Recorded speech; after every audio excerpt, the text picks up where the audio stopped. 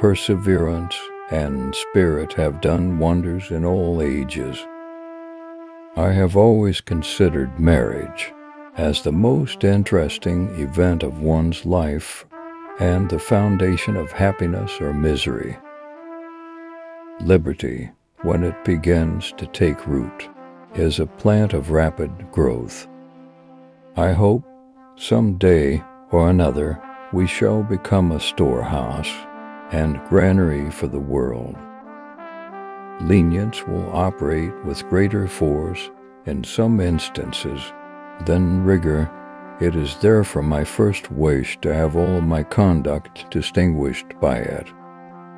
I hope I shall possess firmness and virtue enough to maintain what I consider the most enviable of all titles, the character of an honest man.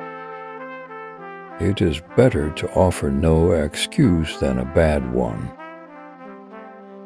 The harder the conflict, the greater the triumph.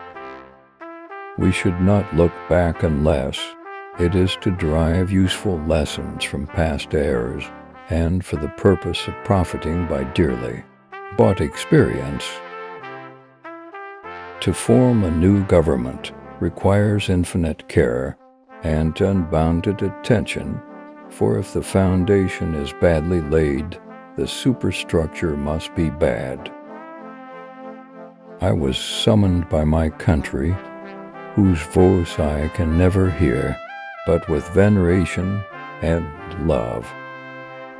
Jealousy and local policy mix too much in all our public councils for the good government of the Union. In a word, the Confederation appears to me to be little more than a shadow without the substance. Guard against the impostures of pretended patriotism. Let us raise a standard, too, which the wise and honest can repair. The rest is in the hands of God. Be courteous to all, but intimate with few, and let those few be well tried before you give them your confidence.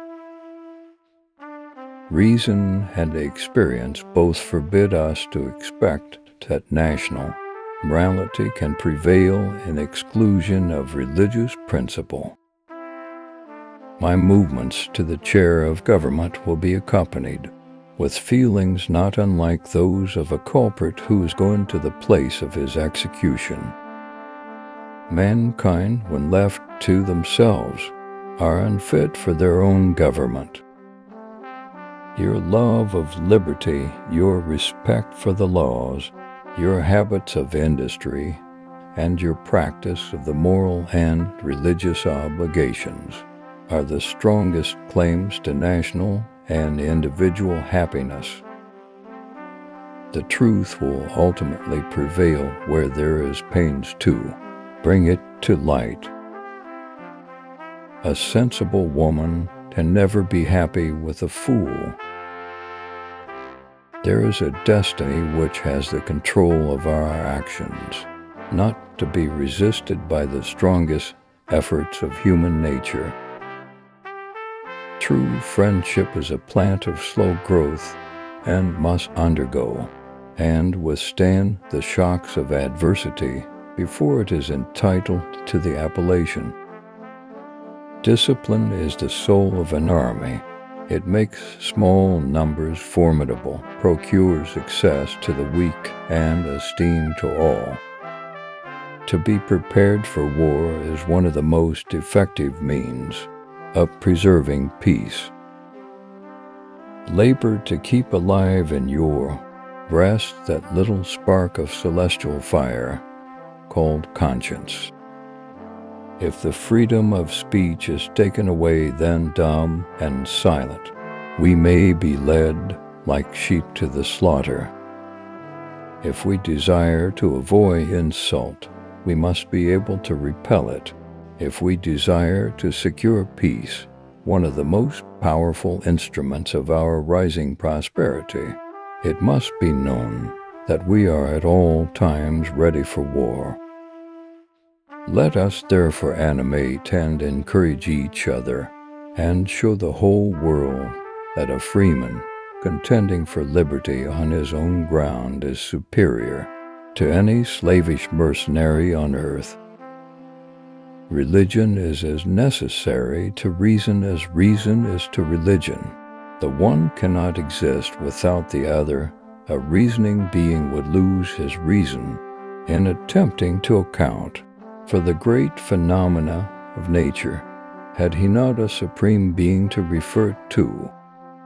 Be not glad at the misfortune of another, though he may be your enemy. It is impossible to account for the creation of the universe without the agency of a supreme being. It is impossible to govern the universe without the aid of a supreme being. It is impossible to reason without arriving at a supreme being. Happiness depends more upon the internal frame of a person's own mind than on the externals in the world.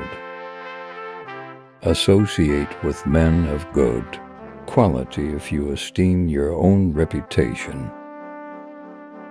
The best and only safe road to honor, glory, and the true dignity is justice. Strive not with your superiors in argument, but always submit your judgment to others with modesty. Worry is the interest paid by those who borrow trouble. It is better to be alone than in bad company. Human happiness and moral duty are inseparably connected. The turning points of lives are not the great moments. The real crises are often concealed in occurrences so trivial in appearance that they pass unobserved. The Constitution is the guide which I never will abandon. One day, following the example of the United States of America, there will be a United States of Europe. The basis of our political system is the right of the people to make and to alter their constitutions of government. Laws made by common consent must not be trampled on by individuals. Arbitrary power is most easily established on the ruins of liberty abused to licentiousness. War is an act of violence whose object is to constrain the enemy to accomplish our will. There is nothing which can better deserve our patronage than the promotion of science and literature. Knowledge is in every country the surest basis of public happiness. Every post is honorable in which a man can serve his country. To encourage literature and the arts is a duty which every good citizen owes to his country. A slender acquaintance with the world must convince every man that actions, not words, are the true criterion of the attachment of friends.